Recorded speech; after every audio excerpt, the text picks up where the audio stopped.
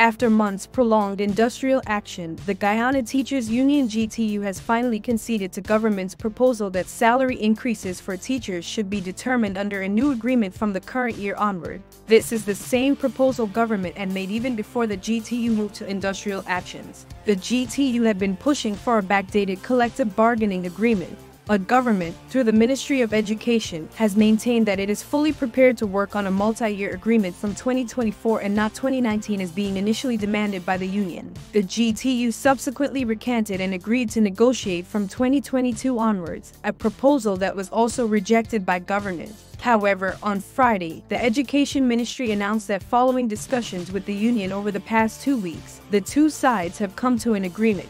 The conciliation process has ended with the parties agreeing that the multi-year agreement will address a period commencing from 2024 and onwards, the ministry said in a brief statement. In a separate statement on Friday, the GTU explained that it presented a new proposal covering the period 2024 to 2026 following consultations with its membership.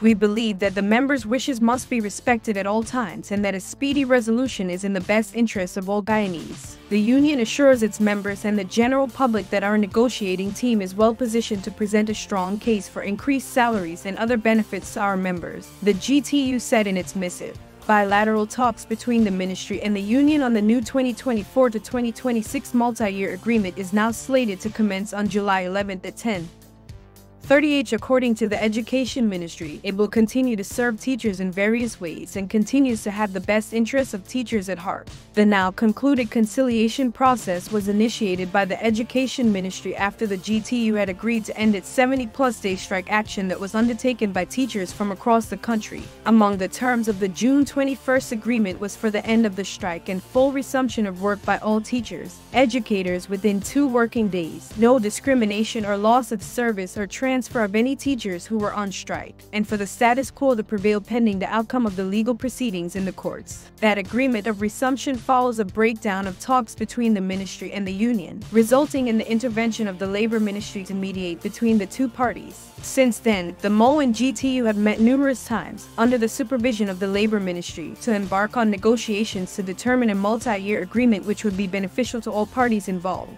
The process adheres to the guidelines outlined in the 1990 Memorandum of Agreement MOA titled The Avoidance and Settlement of Disputes, as well as the Labor Act, Chapter 98, one of the laws of Guyana. In a statement on Friday, the Labor Ministry said the resumption agreement not only put an end to the strike and ensure full resumption of work but also allows children to resume their academic endeavors. During the signing, Chief Labor Officer Dane Goddyana, who served as the conciliator during the engagements between the two parties, voiced his satisfaction that this issue of the strike was peacefully resolved and is now moving towards a solution that would be in everyone's best interests. Meanwhile, Permanent Secretary of the Education Ministry, Chaniel Businatar, had reaffirmed that government has always been committed to ensuring what is best for the children, the teachers, and the nation.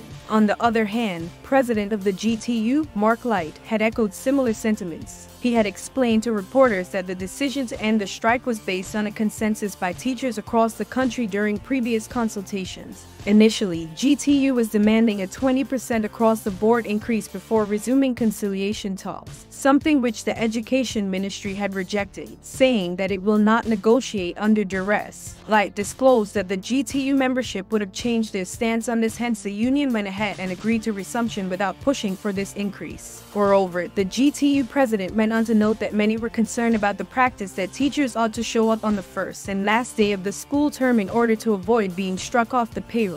He explained that while this is not a documented policy, some teachers have faced this consequence in the past if they did not report to work on the first or last day. This is something that a lot of teachers were concerned about, and they raised that during our consultations. So, many of them had indicated that whether the strike was called off or not, they were going to resume duty on or before the last day of school, the GTU head had related.